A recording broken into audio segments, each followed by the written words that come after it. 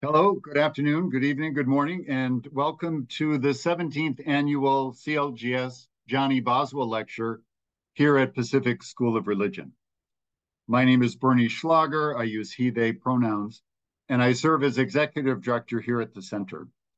Please join me in welcoming this year's lecturer, Professor Luis Menéndez-Antuña, who will be speaking on why do biblical interpreters hate sex so much? And if we had an award for best titles in either of our lecture series, this would be at the top. Welcome, Professor Menéndez-Antuña. We are honored by your presence with us. Before we begin, I'd like to share with everyone just some brief housekeeping details on this Zoom webinar. So let me share my screen here and say a few things. Okay, here we go. So today's lecture is being recorded, and this recording will be made available later on our website and our socials, including YouTube and Facebook pages. While the Zoom chat, and I will try to enable it, it is supposed to be enabled today, we will not capture the chat in the recording. Be mindful that the discussion here will be made available to a wider audience. Please feel free to share ideas and comments in the chat box once I open it, but we will use the Q&A feature for questions, which Dr. Menéndez-Antuña will address at the conclusion of his lecture today. Live transcript has been enabled, so just click on the show captions at the bottom of your screen, and the captions will be provided for you. And now I would like to introduce Professor David Vasquez-Levy, President of Pacific School of Religion, the home of the Center for LGBTQ and Gender Studies in Religion, to welcome our speaker.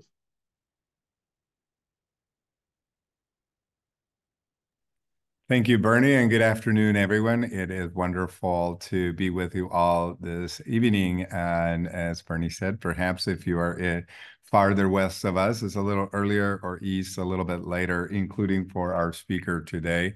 It is great to have Dr. Luis Menéndez-Antuña with us. I am delighted to welcome you in a way back here to PSR, the GTU, and to have you in our community again in this way for the presentation today.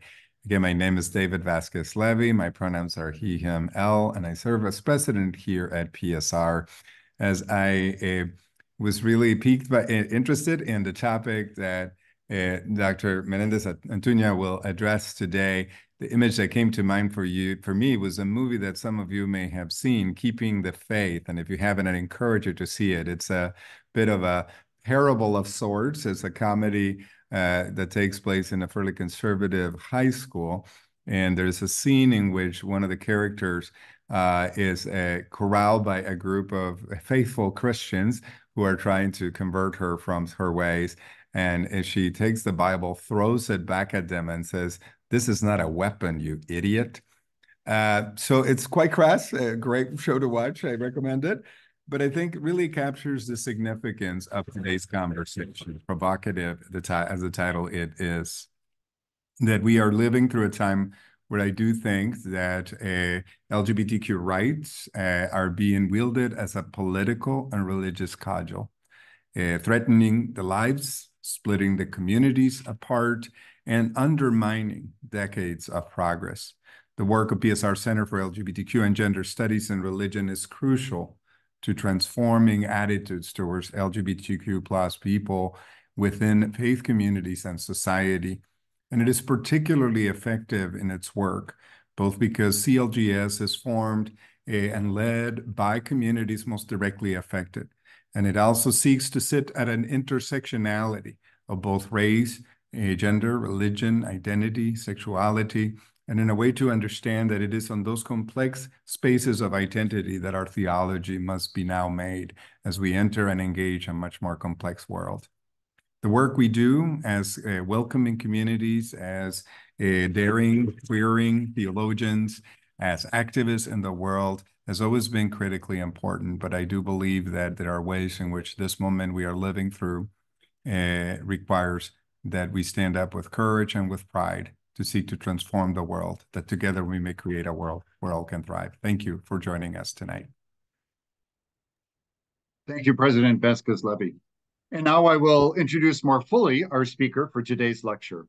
Luis Menéndez-Antuña is Assistant Professor of New Testament at Boston University School of Theology. He is interested in liberation theologies, cultural studies, and critical theory. Previously, he was Assistant Professor at Pacific Lutheran Theological Seminary and served as core doctoral faculty at the Graduate Theological Union here in Berkeley. Lewis's current research explores the queer and post-colonial afterlives of biblical texts. He has published widely in several journals, including Estudios Eclesiásticos, Biblical Interpretation, and the Journal of the American Academy of Religion. Lewis's first monograph, Revelation, Thinking Sex with the Great Whore, Deviant Sexualities and Empire in the Book of Revelation, was published in 2020 by Routledge. And the book offers a liberatory reading of Revelation 17 and 18 using post-colonial and queer historiographies to explore emancipatory paths for identity formation in biblical text. Lewis is currently working on a second monograph. I think he's just finished it, and it focuses on theoretical and hermeneutical developments in New Testament studies.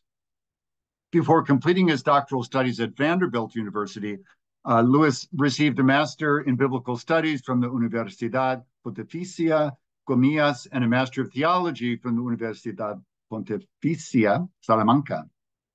He is a Fulbright Scholar and has received many grants, including grants from the Hispanic Theological Initiative, the Wabash Center for Teaching and Learning in Theology and Religion, and the Louisville Institute. Lewis also received the Diamond Award for Integrative Scholarship for his work on torture in the Gospel of Mark. Lewis also brings to his work 12 years of activism and ministry experience. He has worked in community organizing, HIV advocacy, homeless shelters, prison, and with children on the streets. His political and theological commitments spring from his involvement in Catholic Christian-based communities rooted in Latin American liberation theologies. And finally, before Lewis begins, let me say just a few words about this lectureship here at CLGS. The CLGS John E. Boswell Lecture is an endowed lectureship established here at the center in 2007 with the aim of bringing leading scholars in religion, spirituality, sacred text studies, gender and sexuality studies to the PSR campus, or in this case, to the PSR Zoom room. What inspired us here at the center to name our annual spring lecture series after John Boswell was in great part his willingness to take risks in his own scholarship and activism and face those, and there were many, who criticized or even dismissed his work, largely because he chose to write about topics that many believed were best left not discussed, something best left in the closet. That is, the histories of queer peoples and religion and spirituality. Over the years, we have welcomed scholars, religious and spiritual leaders, change-making activists, and artists to this lectureship. And what has characterized each Boswell lecturer is their commitment to take risks in their religious leadership, scholarship, activism, and art to help shape a world that, in the words of the center's mission statement, a world that advances the well-being of lesbian, gay, bisexual, queer, and transgender people, and transform faith communities and the wider society by taking a leading role in shaping a new and progressive public discourse on religion, gender identity, and sexuality through education, research, community building, and advocacy. And now, with our introductory comments concluded, I'm pleased to welcome once again Lewis as our 17th annual CLGS John E. Boswell Lecturer, speaking today on why do biblical interpreters hate sex so much. Lewis. Thank you so much, Bernie, for a generous introduction, and thank you, David, for hosting us. It's truly an honor to be invited to deliver the 17th annual lecture, and beyond formalities, I say this in a very emotional way. A few years ago, as a queer young adult studying theology in Spain, in rather conservative settings, I started to do some research online about places that hosted and fostered intellectual, religious, and theological encounters between faith and queerness. The Center for LGBTQ and Gender Studies in Religion was one of the first places that popped up. I remember looking at the webpage in awe. Who would have thought I recall experiencing that my gayest intellectual dreams had a place in the world? I applied for the PhD program at the GTU precisely because a place like the center was in the picture. I got admitted, but I needed to balance other considerations, so I ended up pursuing a PhD at Vanderbilt. It was the right decision back then, but I have always remained grateful for the center and the place that offers to queer thriving. I'm grateful for what the center does and the windows it opens for many of us invested in a world that brings together faith and queerness. It is beautiful that exists an institution advancing the well-being of lesbian, gay, bisexual, queer, and transgender people in the context of what traditionally has been alienating spaces. I'm humbled to have been invited to a place that has done so much to turn alienation into flourishing. I have divided this lecture into 3 parts. The first part is called the narrative and presents the terms in which contemporary biblical interpreters think and talk about sex. Part 2 is called the theory and suggests ways in which queer theory may help us reframe how such conversations happen. And part 3, the biblical, reflects on what all interpreters, gay and straight, may learn from queer theory concerning the issue of sex. The narrative. The question posed in the title, why do biblical interpreters hate sex so much, seems to assume that biblical interpreters hate sex and that they hate it a lot. The question may also imply that biblical interpreters, and by extension other theological practitioners, are unique in their hate of sex. On the other side of the hatred, one would think, stands the secular world and its celebration of sex, sexuality, and the myriad ways in which new identities have come to be. Given Western culture over-sexualization of every dimension of human life, it looks like everyone loves sex. The renaissance of the religious right on public platforms has widened the culturally perceived gap between the seeming hatred of sex by Christians and the love for it professed by those with no explicit faith commitments. And here, bridging the gap, are some of us trying to ensure that our faith remains queer-friendly, invested in the linking queer identity from theological alienations, and committed to envisioning a future where faith communities stop being toxic to our thriving. And to our luck, the reality is that progressive theologies have made enormous progress in this regard. Within progressive circles, LGBTQIQQ+ identities have come to stand for sex and gender, so affirming inclusive policies, theologies, and interpretations has had the effect of redeeming sex from moralizing associations and expanding the category of gender from its initially restrictive binary exclusion. The result will be something like this. We know that traditionally the Bible has stood in opposition to sex, but we are here to remind Christians and non-Christians that the Bible is inclusive and that our faith is not sex-averse. To the contrary, we welcome and affirm all sexual identities. In this narrative, progressive interpreters turn hate into love because they depart from previously condemning visions of sexual diversity and embrace a new ethos of inclusion.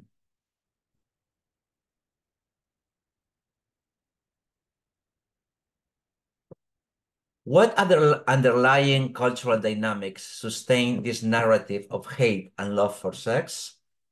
For sure, the factors explaining why biblical interpreters hate sex while the public loves it are numerous and beyond the scope of the lecture, and to be honest, beyond the scope of my expertise.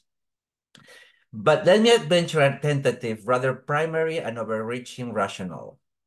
Biblical interpreters hate sex, one may think, because of the church's age-old war against sex, or the church's impossibility to think of healthy sexual arrangements outside heterosexual monogamous marriage. Citizens in the West love sex because the feminist and sexual revolution has delinked sexual norms from their pre-given theological and moral grounding, initiating a new cultural momentum open to experimentation and freedom. For reasons of context, the Center for LGBTQ and Gender Studies in Religion sits at the forefront of progressive politics, and I align with these values. My contribution this evening does not focus on the part where traditional approaches hate sex. I'm more concerned with preaching to the choir, to my choir. It is unlikely, after all, that fundamentalist evangelicals will be listening to this lecture. The choir here is then progressive interpreters who have come to think of themselves as loving sex. My claim on this front is a pretty simple one. Despite what we tell ourselves about the salvific, nurturing, and healthy components of sex, we have also come to hate sex. And there are good reasons and bad reasons why we should continue to hate it. A couple of clarifications on this front. When I say that traditional approaches hate sex, I mean that sex is contained within a strictly regulated boundaries. Since I identify as a Catholic, an example will be how Catholicism confines sex within the terms of a heterosexual committed marriage with the strict norms about contraception. I also realize that progressive is a buzzword and it has turned out to be an empty signifier over the years. Progressive here today refers to those traditions, churches, seminaries, divinity schools, as subcultures within the traditional circles that have included LGBTQ plus people as legitimate partners in their constitutions. Queer sexuality, whether we like it or not, and many of us have come to like it, has become a litmus test to identify how different traditions talk about sex and sexuality and where they fall on the spectrum between regressive and progressive policies.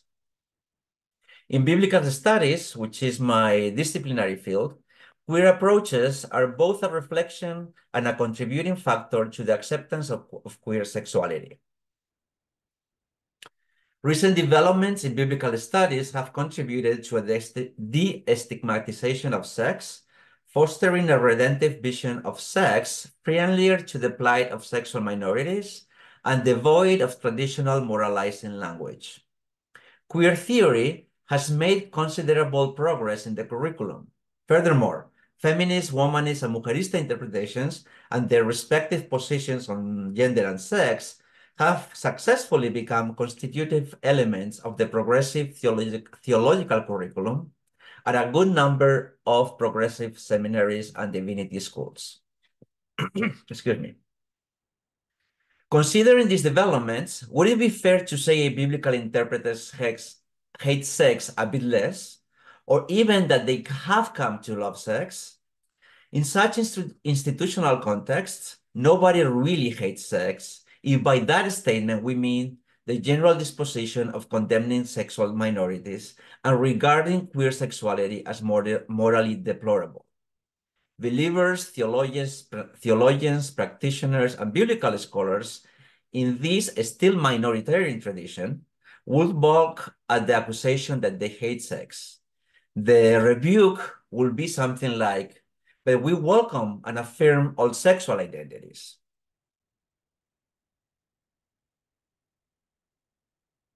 I'm not contesting such claim. I have benefited enormously from this progress.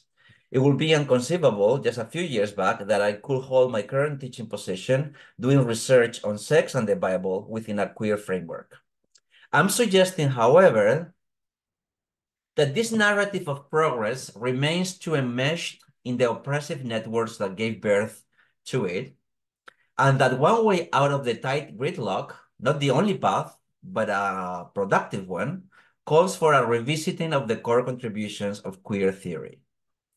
More specifically, I'm advocating for retracing queer theory's insights about the contentious and conflictual relationship between sex and identity as a way to step out of dominant theological frameworks that insist on talking about sex, queer sex, in terms of inclusion and exclusion.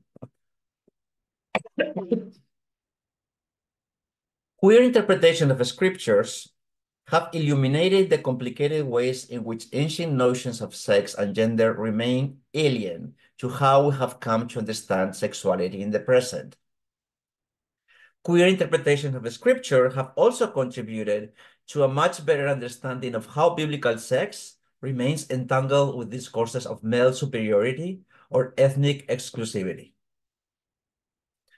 A welcome outcome of these contributions is that they allow contemporary biblical interpreters to discern what type of relationship they want to establish with a past that remains culturally other.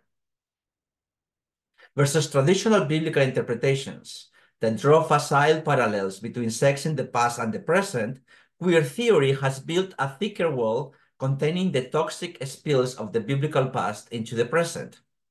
We can only conceive of a healthy sexual present, as this narrative goes, if we sever our ties with the patriarchal, colonialist, and ableist underpinnings of the sexual past. How does revisiting queer theory illuminate this narrative? It complicates the notion of a healthy sexual present, as subsequently opens holes in the wall that progressive biblical interpretation has built to contain the biblical past. On this front, the argument is quite simple. The New Testament hates sex, and so do we. Everyone hates sex. The question then opens up, is that always a bad thing?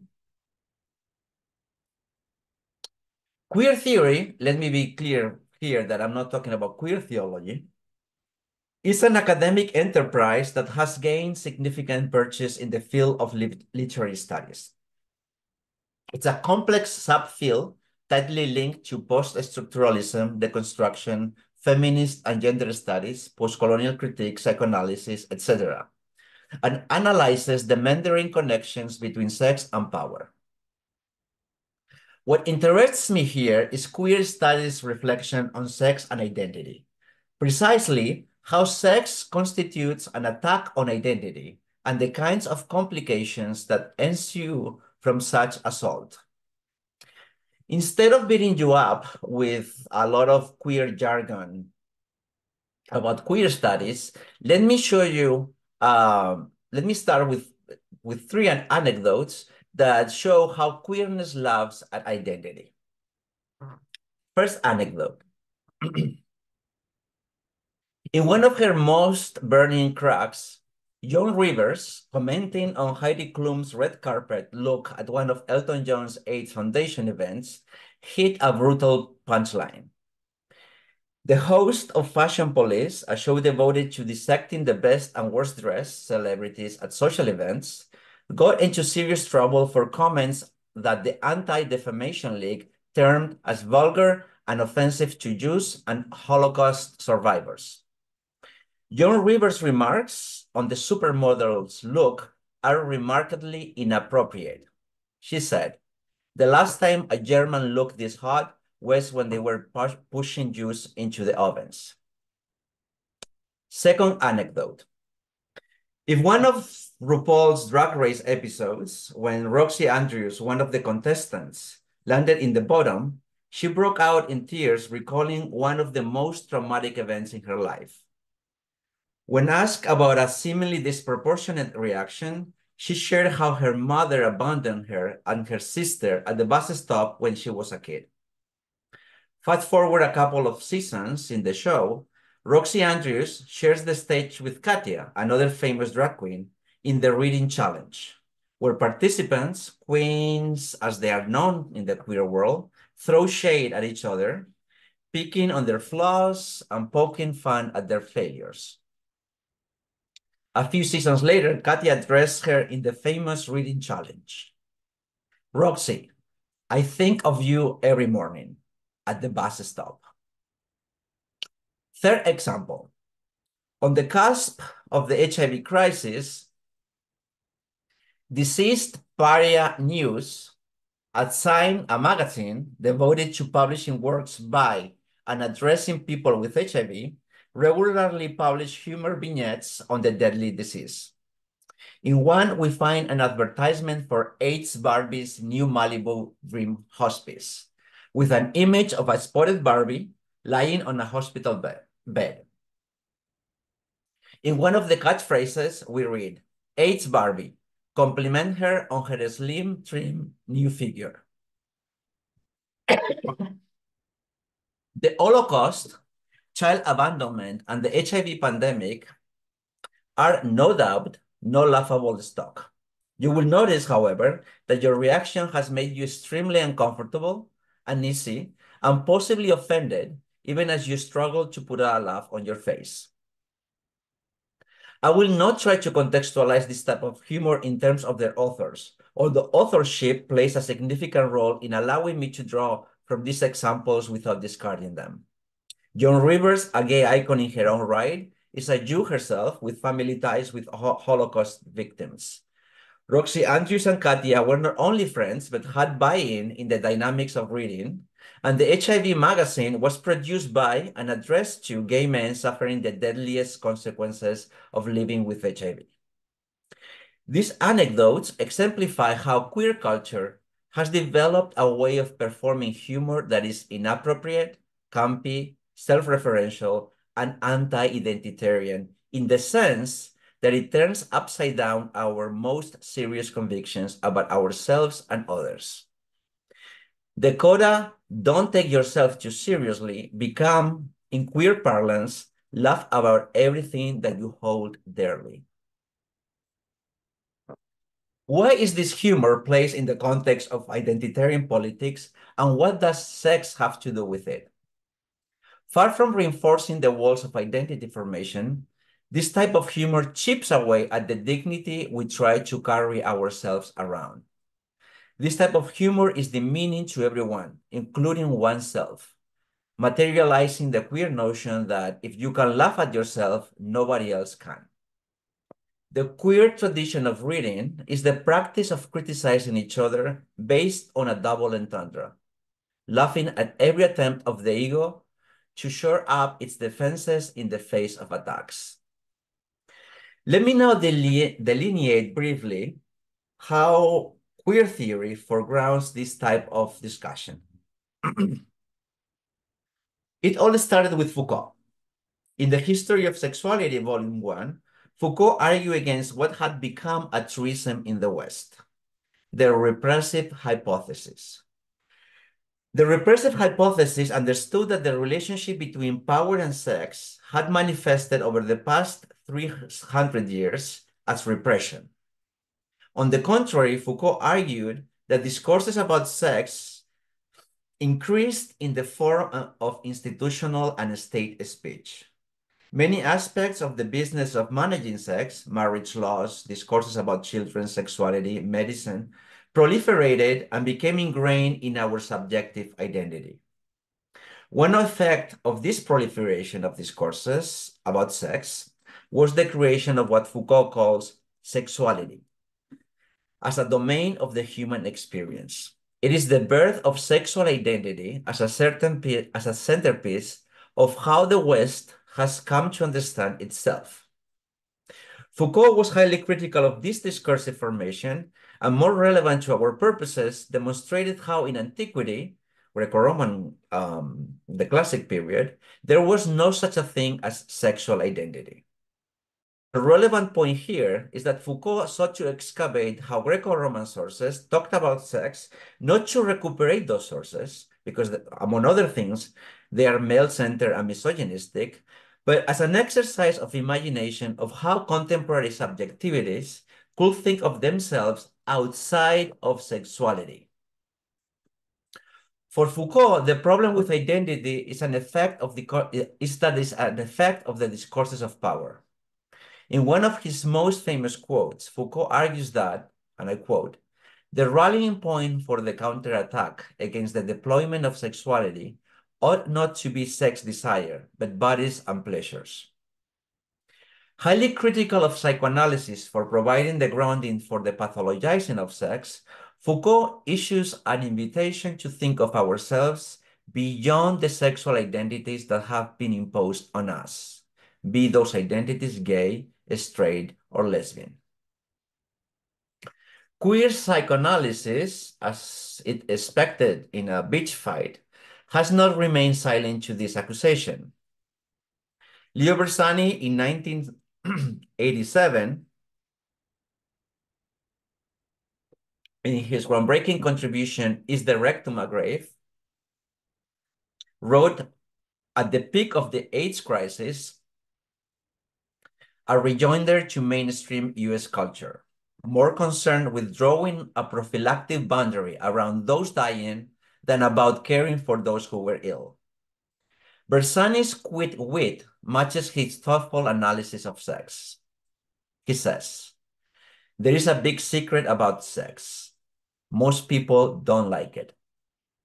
It is a rich text, but I just mean to focus on a relevant insight. Penetrative sex epitomizes how sex produces a shattering of the ego. Despite and because of the negative stigma associated with the penetrated partner in a gay relationship with femininity, in an otherwise male-centered culture, being penetrated demonstrates to what extent sex complicates ego identifications that sustain identity. The shattering of the ego that occurs during sex is a reminder of how our strong convictions about who we are collapse in the face of relationality. This shattering of the ego means that the self has been promoted to the status of the ethical ideal and collapses, momentarily for sure, but still collapses during sex. The value of sexuality itself, Bersani concludes, is to demean the seriousness of efforts to redeem it. In other words, sex is a grave matter because it laughs at our identities. This idea of powerlessness goes against what we have learned about agency, autonomy, personhood, subjectivity, self-respect, self-esteem, etc. Most people don't like sex, Bersani argues, because most people are concerned about walling up the boundaries that separate us from the rest, and sex chips away at those attempts. We may start to notice here how the highly inappropriate jokes readings mentioned above in the 3 anecdotes throw into relief how queerness works, as an invitation to deconstruct aspects of our identity that we consider beyond the limits of humor. Queer thinking in this light sees sex as literalizing the undoing of identity, not as reifying it. Fast forward a few years, Tindim and Davis Oliver, within this tradition of pitting sex against identity, encapsulate the reason why sex is genuinely not love. Excuse me. And I quote, identity is one of the most powerful prophylactics through which sex is made safe. We argue to the contrary that sex is not harmless. It violates propriety and the appropriate, just as its excessive pleasures threaten the coherence of human egos and thereby challenge identity. Sexual pleasure is both longed for and hated because it disrupts, disorders, renders deplorable, and shatters our dignity. Dean and Davis assume that identity relies on processes whereby the ego colonizes experience, and that sex, even as it is featured in progressive or radical agendas, is a reminder that the ego is an illusion and a narcissistic one at that. Madhavi Menon, for example, from an altogether geopolitical context, in her study of sexual subcultures in India, is equally impassionate about the colonizing of identity on subject formation. Rather than confining the potential infinite ways of our desires work into established identities, she suggests flying with unrestricted desire, disavowing culturally dominant attempts to discipline desire into identity. Desire in this reading goes against the strictures of identity, be them gay or straight. Foucault, Bersani, Tim, and Menon, among many others, epitomize a type of approach to sex that delinks sexual acts from sexuality. Their proposals to center bodies and pleasures, self-shattering, abjection, or desire become antidotes against the strictures of identity. What I find illuminating in this queer take is their grappling with the fact that sex has an undersigned component. It is not all rainbows and unicorns. Sex has the potential to undo who we are, and in a culture obsessed with identity, with solidifying the features that define us, sex comes up as a force of destruction. That's why, deep down, we all love to hate it. In this version of queer theory, sex exceeds sexuality. Sex, and thus sexuality, in the sense that sexuality has become an essential component of how we identify in the West. But what about the biblical world? Historical approaches to the New Testament have long argued that Paul's stance on sex is intricated with his attempt at establishing clear community boundaries with the outside world. Regulating sex for Paul entails creating internal community rules. Don't have sex so you may focus on what is essential, as well as external ones. Having sex with a prostitute, for example, pollutes the community. Sex, to continue with the framework that I'm presented so far, is inimical to communal identity. But this framework does something else. It doesn't let contemporary interpreters off the hook. Suppose sex is despised for the antithetical forces that throw the subject outside the boundaries of identity. In that case, there is a point of connection between the kenotic tradition in theology and the queer insight that we hate sex because of its ego destruction dynamics. It is not by chance that Bersani suggests strong parallels between the figure of the mystic and the practitioner of anonymous sex. The first, penetrated by God to the point of identity erasure. The second, penetrated by X to the point of identity collapse. After all, anonymous sex is based in non-identities. Bersani writes, at the ideal limits of their ascesis, both their individualities, the mystic and the anonymous sex practitioner, are overwhelmed by the massive anonymous presence to which they have surrendered themselves. What if then, following in these thoughts, we're inclined to advocate for less sexuality and more sex? This approach will involve a shift in how we think about both. Instead of expunging sex from its dirty secrets and subsuming it under categories of gender and sexuality, we may plunge into its depths as an exploration of what we resist to know about ourselves. In the context explored in the first part of the lecture, this alternative meets some roadblocks. We should consider the fear in progressive circles of going back to confessional stigmatizations of sex. Who will want to return to the moralization and scrutinization of every sexual deviance? But just because we have an anti-queer history, it doesn't mean we cannot be creative in the use we make of sex as an enemy of identity. How may we envision this framework in our reading of Scripture? And how might it inform an interpretative approach that is both queer-affirming, self-negating, and scripturally responsible? Queer interpretation of Scripture scrutinizes the biblical past for different purposes. To name a few, as a place to make sophisticated moral reasoning, as an archive showing and hiding queer characters, as a document imbued in a set of cultural, social, historical, and theological aspects that inform its stances of sexuality, or as a test case to account for the historiographical gaps that separate Western notions of sexuality from ancient ones. It is hard to overestimate the positive impact that these strategies continue to have among contemporary delegitimation, oppression, and erasure. Who will want to dispense with such life-giving and queer-affirming strategies?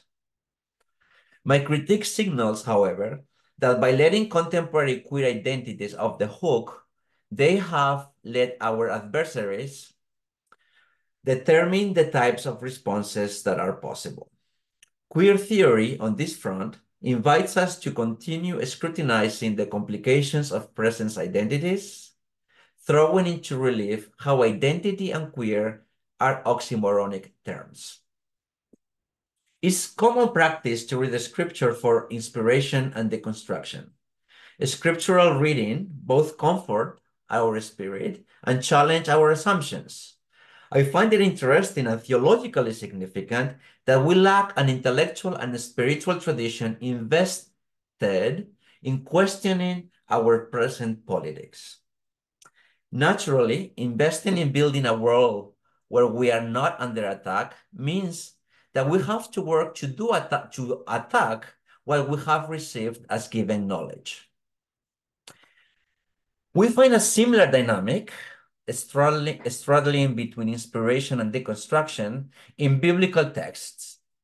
Specific New Testament texts reify group identity in sync with surrounding moral norms. The domestic codes, for example, epitomize how the Christian ego is fashioned after imperial values. On the other hand, Paul's aversion to marriage sits on the opposite side of the scale because it conditions the sacrosanct value of marital relationships to the flourishing of communal identity. If the genealogy that I'm delineating here has any truth to it, one of the reasons why contemporary conservative approaches to scripture hate sex lies in the fact that sex and thus community formation. On the other side, progressive Christianity hates sex because it undoes what we have come to believe is essential to sexuality as an identitarian category. Just like evangelical culture has made Jesus a pinnacle of the nuclear family, LGBTQI-friendly approaches have made queerness a paragon of identity. Consider the following pericope. In Luke 14:26, we read, "And turning around, Jesus said to them, 'If any man comes to me and has not hate for his father and mother, and wife and children, and brothers and sisters, and even for his life, he may not be my disciple.'" Jesus' injunction to the disciples to abandon their wives and husbands is a good example, not because it speaks to historical sectarian emphasis of cutting off ties with the surrounding environment in light of an apocalyptic vision of reality, but because it is a point in which the structures that support identity come under attack. My point is not so much that passages like this speak against cultural values. They do. They're also male-centered. Notice that the invitation is only issued to the male disciples and does not address how women will need to behave. So I'm not suggesting either that they have queer potential because they question the contemporary heterosexual family, which they do too. My suggestion is that they have queer potential because in the delicate balance between reinforcing the inherited self and challenging it, they dramatically bet on the latter. No wonder that the following verse mentions the cross as the condition of possibility for Christian formation. Family structures constitute the basis for identification and an incomparable source of identity formation. By removing these sustaining structures, Jesus grounds identity somewhere else. In this case, the hate for the family and the hate for sex stand in close parallel, with the distinction that in the first case, hate for the family, the demand to hate one's relative is in the service of a new desire, whereas the hate of sex is an invitation to explore its desubjectifying and ego-destroying effects. In both cases, the result is the same: a departure from cultural demands on identity and an invitation to create a new type of relationality beyond culturally prescribed formations. This hermeneutical principle allows contemporary queer interpreters to cast a wider net about biblical genealogies. What constitutes a queer biblical canon, and what texts we may see at work in deconstructing who we are.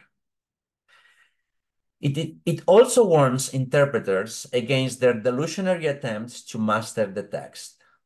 If the task of queer critique is to pursue anti-identitarian formations, the text may no longer become a grounding element for identity. Queer hermeneutics, accordingly, invites us to recenter the inappropriacy of approaching a text in search of ego identifications. Now we can answer the initial question with a surprising turn of events. Why do biblical scholars hate sex so much? Because I suggest they should. Thank you. Thank you so much, Louis. We will now open the room, or the Q&A box, I guess, to any questions or comments. So please feel free to put your questions in there, and I will attempt to referee them. I have a couple that have come in to me via email, so someone's watching on Facebook. So let me frame these. Here is one, and I will keep my eye on the Q&A. So again, if you have any questions or comments for Louis, please put them in the Q&A box, which should be working. Here is one. The Bible and other sacred writings are often taken by many people to be, especially activists, anti-sex. One way to deal with this has been among progressive activists to dismiss biblical views on sex as patriarchal, deadly for queer people, and even irrelevant. And then they go on to say, in the academy today, especially in the fields of Hebrew and Christian scripture study, how do you read the field in terms of exploring sex, sexuality? I guess they're asking, what is the state of the field today? And that's a big question. So that's a complicated question. Let me see. Where I stand now, this is how I see the field concerning these issues. The first consideration I will say here is that the field is inherently historicist, meaning that the field considers the Bible as a historical document. So questions about queer sexuality remain on the margins of the field precisely because they are not, or the scholars do not consider those type of questions as relevant to history. Within the field of queer biblical studies, or queer theologies, if you will, there has been a lot of creativity in the last 20 years. And as I have shared with you in the lecture, enormous progress has been made on this front for different reasons. I think, for example, one of the reasons is that the eruption of queer students in divinity school has put pressure on administrations and on hiring policies to diversify the type of scholars who teach scriptures, and definitely I'm one case on that front. I remember that when I interviewed for Boston University, there was enormous pressure from students to hire someone who was familiar with queer theory. And I think that has happened across the nation. So although I'm very appreciative of how the field has bought into queer theology and queer theory, I do feel that in general, and what I'm going to say is a general statement, but I stick by it. The moment queer theory enters religious studies or theology, it becomes domesticated. Because the questions about queer interpretation of the text have revolved so much about exclusion and inclusion for different reasons, but one of them is that whether we like it or not, biblical scholarship also has into consideration church politics, and church politics have framed the issue of queer, gay, lesbian, gender, sexuality around the issue of inclusion and exclusion. And I think that enormous progress has been made on that front. But my critique, particularly in this lecture, is that when we frame the issue in terms of inclusion and exclusion, we are framing the terms, we're framing our identity, we're framing our politics according to our enemies. And that might be necessary, but I am pushing to new strategies in which we do not frame the problem exclusively in response to, but as a way of creating new ways of thinking about ourselves. And also in terms of what the straights have to learn about from the queers. Thank you. This question, a brief one, was texted to me just now. Are there any biblical references, foundations, or reflections in scholarship today around the increasingly popular contemporary identity of asexuality? Can there be is there a biblical world that describes what we think of today as asexuality?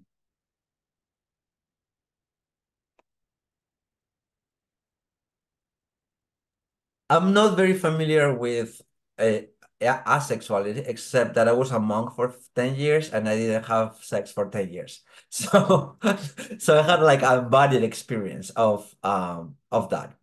But jokes aside, that's not being asexual. Asexual is like the lack of, if I understand it correctly, although I'm not very knowledgeable about this topic, is a gradual or absolute lack of sexual drive, if you will. As far as I know, there is not much research on this front in biblical biblical interpretation. Only recently, by recently I mean the last 5-10 years, biblical studies have moved from male or female centered sexuality, gay sexuality, to transgender identities. And some progress has been made recently on that. But the issue of asexuality is not, to my knowledge, has not been explored very much. So I would encourage the person who asked this to go into PhD and and do this. There might be I mean, one of the reasons for that is if my genealogy of the field is somewhat accurate, I would think that queer scholars are hesitant to explore the issue of asexuality precisely because it would bring us back to hermeneutics of no sex, right? So at the moment where sex has become a part of our discourse, it will seem counterproductive to explore identities that are based on no sexual drive. Thank you. This next question is from Sandy in the Q&A. Our churches follow the lectionary, saying that this is a tradition whereby the church can read the Bible over 3 years. Why do you think that the lectionary excludes the Song of Songs? I think the question already has the answer in it. I do like even progressive churches, at least in my experience, who that pay attention to the Song of Songs celebrate the erotic but not the sexual. So there's the Song of Songs is a good example of how the Bible is very sexually explicit, but also it's a good example of how when that like is translated into the church, it becomes not sexual but erotic or based on identity, which is where my critique goes. So it's not only that the church does not include the Song of Songs because it's very sexually explicit, but when it does, it translates it into erotic categories and not sexual ones. Thank you. And this from TJ, fascinating way of framing the queer conversation around sexuality and exclusion versus sex. I love it. What do you think it would take to shift this conversation toward the latter emphasis? That's a great question and something I'm really grateful for it because I have some thoughts about it. So I think in general terms, one of the beautiful things that, or one of the contributions that queer people have to offer to culture in general, but more specifically to church in particular, is to talk about sex. Not about sexuality, but about sex. And that could translate into, for example, promoting sex education in the churches, which I think is a task that is very much needed. And on that front, I think queer people have sex in very different ways, in very creative ways that remain under the radar of mainstream culture, that remain under the radar of definitely progressive church politics. And the contribution here is to keep pushing that underlying current of knowledge to the surface. In my opinion, there is a lot of knowledge to be gained in theorizing the ways in which queer people experience sex. But not only for queer people, for straight people too. Thank you. And this from Barnabas. I really appreciate the issue you are surfacing, and I can feel my mind clawing out of the rut you have identified. Could you help by giving another scriptural example and show how an undomesticated queer reading is better or helpful than an identity inclusion reading? Thank you so much. Sure. So I mentioned in the lecture that to recap, what I'm trying to argue here is the fact that the texts, the biblical texts that will count as help us to be more queer are not definitely those texts that talk about sex or those texts that talk about sexual ethics.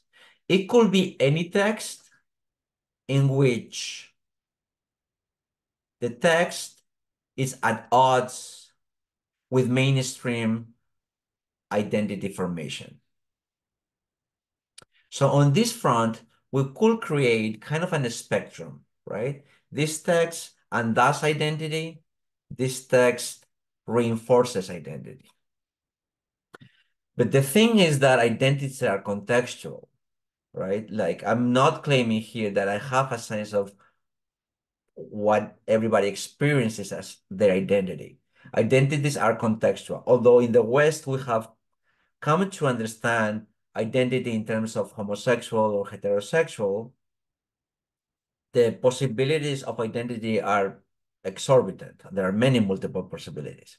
And what I'm arguing here is that those texts that, whether in their own context or in our own context, have potential to undo who we are and how we experience ourselves, are queer friendly.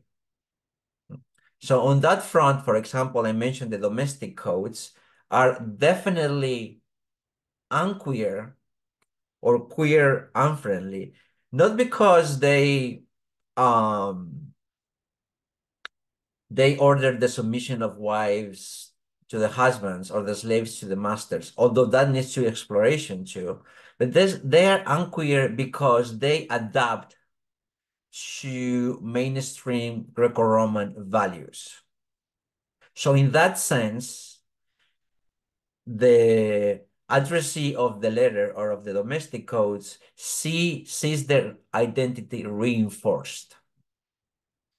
A good example of, on the other side of the spectrum, since the question asked for another example, will be, for example, Paul's stance on marriage. This does not mean that I'm claiming that Paul is a queer-friendly guy. That's not what Paul's ethics is very much embedded in a patriarchal imperial ethos. But there are points, important points in Paul where he really is countercultural in the sense that goes against basic structures of identity. A marriage would be one. So what I'm claiming here is that Paul's stance on marriage in 1 Corinthians, for example, is queer-friendly, not because it's against marriage, but because allow us to see a point in Christian formation where Christianity and thus identity. Definitely the ultimate, in this approach, the ultimate texts that will be queer-friendly will be the texts concerning the crucifixion, just because they are the texts where it shows to what extent the main character, Jesus, speaks against the basic formations of identity to the point of death. Thank you. I think we have time for two more questions, and I have two more that have come in. Here is one, and they say one might think that some scholarship in contemporary biblical studies, especially since the appearance of critical historical methodology, has in many ways contributed to queer liberation. Given our current national and international move toward Christian nationalism using the Bible to support white supremacy, etc., is there any pushback in the American Academy of Religion, Society of Biblical Literature to this liberative approach? In other words, are we seeing political movements within these academic societies that are tracking more right and anti-sect in terms of Bible study and work? That's a great question. That's a really great question. And I'm going to respond to it obliquely because I don't fully agree with the terms of the question. Okay. So the question seems to assume that historical criticism, the rise of historical criticism in biblical studies has helped to the de-stigmatization of sex. And that's a fair statement. But I do think that historicism or historical critical approaches are extremely limited in their ability to provide queers strategies for liberation. Because for starters, the Bible is not just a historical document. The Bible is much more than a historical document. If it were just a historical document, we would be reading Aristotle and Plato along the Bible, and we are not. I mean, not to say that we are not, but like Aristotle and Plato are not preached every Sunday on the pulpit. That's my point. And I think, although historical critical approaches have helped us to understand sex, sexuality, and gender in the context of the first century, have not helped us at all in translating into what it means to read scripture in the present. So actually, in the American Academy of Religion and in the SBL, what I see is not so much push against historicism, at least in the circles that I move, but a defense of historicism as the way to move forward. So the response will be something like this. They hate as people, like the conservatives hate queer people, and the historians will respond, what we need is more history in order to address that hate. I do think that that strategy is necessary, but very short-sighted. Thank you. And a final question, and this comes from someone listening on a phone, I think, because I sent it in WhatsApp. So I'm not asking you to predict the future or speak for Jesus, but do you think there's a post-identitarian future out there? That's the first part of the question, if that's understandable. And then secondly, do you think Jesus would be against the identities that we embrace today around gender and sexuality and queerness? So, So it's not asking me only to like predict the future. It's actually asking me to get into Jesus' mind. yeah, two simple questions.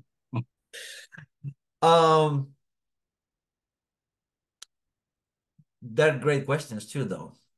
So concerning the first part of the question, can we envision a post-identitarian future? I'm not sure. But what I'm sure is that queer people are very creative, and the time has come for us to reconfigure the way we think about ourselves in creative ways. And what I mean by that, this is a titanic task. And this is why. Like I teach sex and the Bible and queer studies at the seminary and in my school, but in my school I see this all the time. And I saw that also at Vanderbilt, and I saw that at PLTS and the UTU.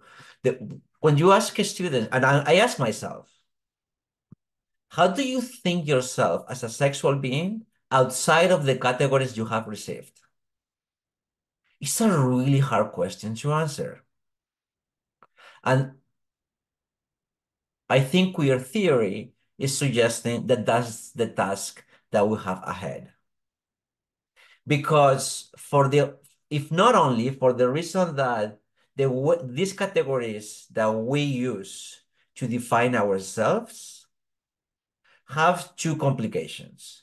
The first one is that they were coined by the people who hated us. And second, they occlude what I see as one of the main contributions of queer theory, which is talking about sex, not sexuality. So I think the more we talk about sex, the less we're going to talk about identities.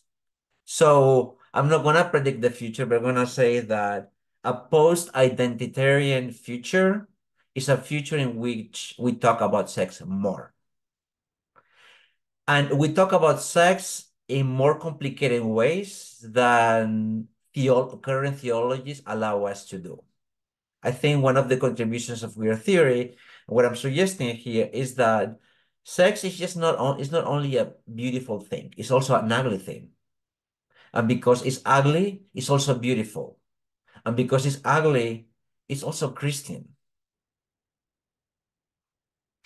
What was the question about Jesus? The text. would Jesus have been, maybe they're saying, against sexual orientation identities? Because as you say, it interfered with perhaps the formation of Christian community or. Yeah. So one of the contributions of Foucault, and I think it's worth remembering, is that, well, not only Foucault, but like queer historiography, is that in Jesus' time and the Greco-Roman time, there was no sexual identity, period. There were sexual acts, but not sexual identity. We have come, as I said before, so used to thinking about our sexual lives in terms of identity that we cannot envision a past or a future in which those sexual identities don't exist. I do think if you ask, this is, I'm bringing here the personal believer, because despite all the talk about sex, I'm also a Christian Catholic. I'm pretty orthodox at that. I do think Jesus will be against any identity, period, that includes the negation of the ego, the negation of the self. I think there is a lot to be rescued from the Christian message about the denial of the self. This seems like a pretty anti-queer argument in the sense that, I mean, queer politics is all about acceptance of the self. So I'm here swimming against like a very strong tide, but I do think that this queer politics of loving oneself, that accepting oneself has been necessary for many reasons, but I think it has trapped us too much in the discourse of our enemies. Thank you. And thank you, Louis, for serving as our 17th annual Johnny Boswell Lecture. Wonderful talk. It will be posted, the video recording, within a week on our website. And folks, we always appreciate your support, your presence. And let me share our development people have encouraged me to share my screen and share with you our QR code. So if you would like to support us, just take a picture of that on your device, and we appreciate any and all support, or go to our website.